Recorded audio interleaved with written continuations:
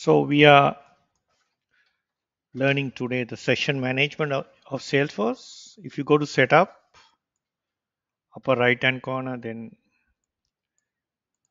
in quick find box, you can type session management. You end up here under security under submenu plan platform encryption. So you can see the sessions occurred here. Um, You can see all the sessions. They purge time to time. Let's look at the one session. This is the username. There's a session ID. It's a parent session. Session type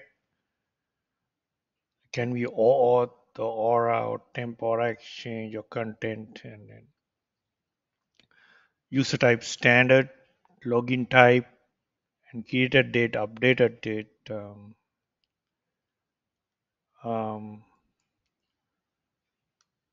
so valid until date, so it can expire. The source IP address also here. The location in United States. So you can remove all the sessions if you want. You have to clean up the sessions here. I want to remove everything. You have that option as well in session management. So you can see once I removed it, I logged out. My session is gone, right? So I removed my session. Then I had to relog in it.